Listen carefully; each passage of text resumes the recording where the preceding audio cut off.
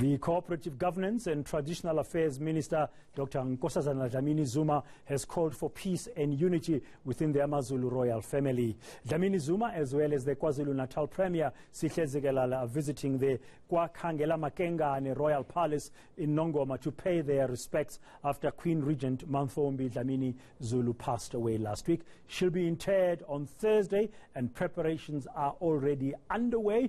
My colleague, that's eNCA senior reporter Siphamandla Goge, is at the palace. He joins us now. Siphamandla, good afternoon, and thank you very much for being on the Midday View this hour. Just take us through the main developments of this morning. What happened?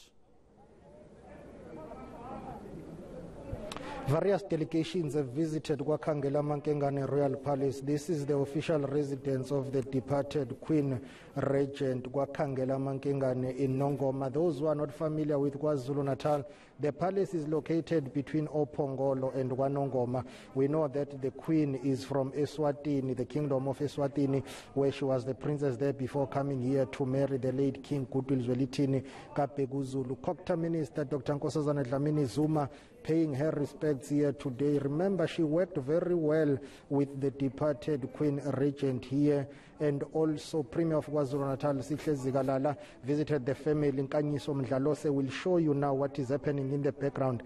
There is a prayer session underway inside that house that you see behind me. I can hear some singing and praying inside. Prince Mangosuthu Buthelezi, who is the traditional prime minister of the Zulu nation, is inside there with the Zulu royal family members. On my right, which should be your left, you should see a delegation from the IFP, Inkatha Freedom Party, led by their president Nkosini Hlabisa. The speaker of the provincial legislature, Nontembeko Boys, was here earlier on.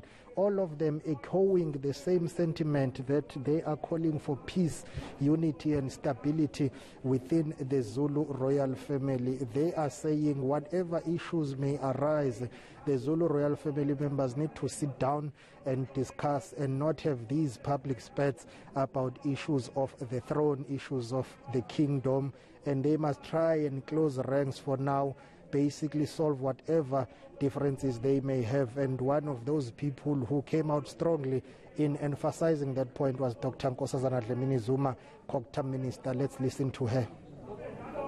These kind of departures of senior people sometimes create tensions, but we are hoping that they will be able to go deep inside and find a way of keeping together and keeping the stability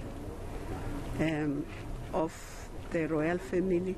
Because if the royal family is stable, the people are stable. But if there is tension, then it might spill out outside the royal family. So we are pleading with them to get into their inner strength and really go through this period as the royal family. Nobody is perfect, but let them try. We're praying for them, and we are hoping and wishing for them that they be able to stay together, and whatever needs to be ironed out, they iron it out within the family and keep the stability of the royal family. Keep the stability of the family, the royal family. Whatever they need to iron out, they must iron out. But for now, this week, it's about laying the departed Queen Regent to rest on Thursday. What next should we expect in terms of preparations, Siphamandla, ahead of Thursday? The remains of the departed Queen Regent will be arrived here at KwaKhangelamankengane Royal Palace. I'm trying to check what is happening in the background. We expect that Traditional Prime Minister of the Zulu Nation, Prince Mangosuthu Buthelezi, will leave the house now. But on Wednesday, we expect that the remains of the departed Queen Regent will come to KwaKhangelamankengane Palace, and the family will have an opportunity then to have a small gathering. And then at the crack of dawn, she her remains will be interred here at KwaKhangelamankengane. Those were her wishes, rather. That will be done at night in a private burial ceremony. Only senior members of the royal family will be present there.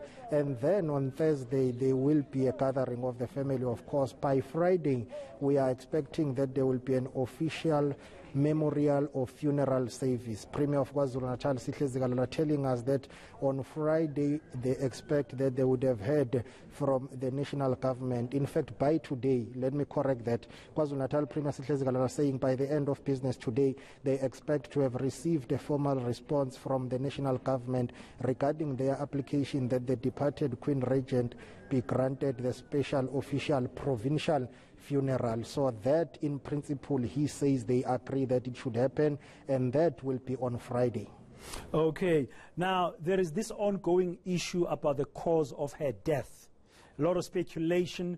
What's the latest you can tell our viewers here on the Midday View on eNCA about the sentiment within the royal family about this ongoing speculation about what caused her death?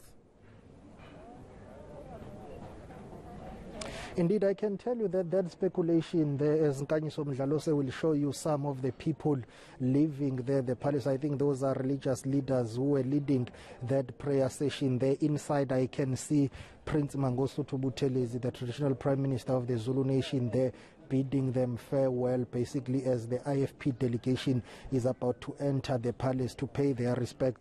That speculation about the cause of death will continue for a very long time to come. Let me tell you why.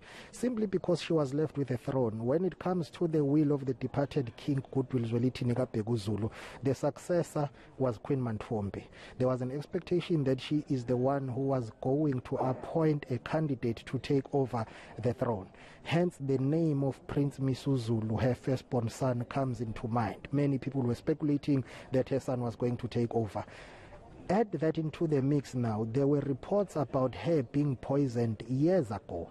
Those reports emanate from what her late husband, the king, said in 2017 in December when he was commemorating his coronation. He said at the time, that is the late king, that Umntana Nkosi, meaning Queen Mantfombi, is not here with us today because she had been poisoned. That's why she could not attend.